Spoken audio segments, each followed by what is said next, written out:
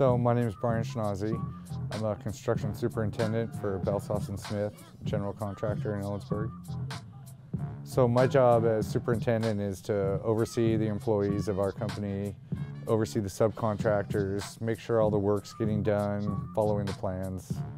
Basically we don't miss anything and build it according to what the customer wants. I got into construction when I was going to school as, a flexible job, flexible hours to work around my school schedule. I also got into it just because it's, interested me. I like building, I like being outdoors, I like the variety. Some of the benefits to this job is we do get a lot of variety, we do different things. We do a pretty wide variety of phases of construction, so job to job, our daily routine is fairly different. Another benefit is that we definitely stay in shape for the most part. Don't have to work out and meet a lot of people. It's always interesting, always a challenge.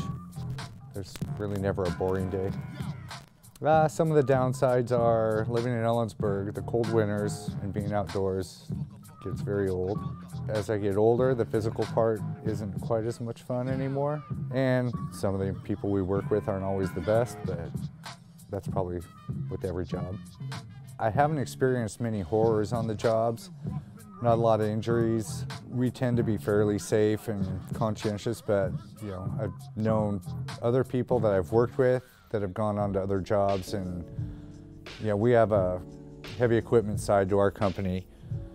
So accidents with equipment, dump trucks, whatnot are always a worry that you keep in mind. And I've had rival companies in the area that have had heavy equipment accidents. I know one of our subcontractors was crushed by an excavator, came out of it okay, but has some lifelong injuries due to that. And so there's definitely a danger side, and as much as we like to make it fun and enjoyable when it's hard, you still have to be safety conscious, and everyone wants to go home at the end of the day. So specific things on this job site that have been interesting are this building is from the late 1800s, and tearing things apart, dissecting how they built it, and trying to figure out how to use what they have to move forward, and learning the different building techniques they used in that era versus the way we do things now has been interesting. And figuring out how to tie the two together and make them work that's probably our biggest challenge. And it's definitely fun. I mean, there's a lot of historical value to these old buildings, and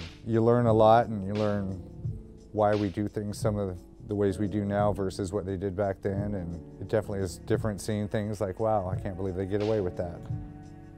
If I was going to start over and get into construction today, work hard, be a good listener, focus on learning because there's a ton to learn, and also get an education because the more you know, the better off you'll be in the long term. Anyone can run a shovel or a hammer, but as you get older, you want to progress, and a lot of people have construction management degrees that are, that we work with, and that gives them a good background in the field. And for the most part, construction offers a lot of challenges. There's a lot more than just building homes, framing up things. We do large-scale construction, steel construction, to basic home building, and I think the variety is probably the best thing I like about it. One job might not be that much fun, but they end fairly quickly, and then you can move on to the next one. And sometimes we're working up in the woods and the mountains during the summer, and those jobs are great. Hopefully we're inside during the winter.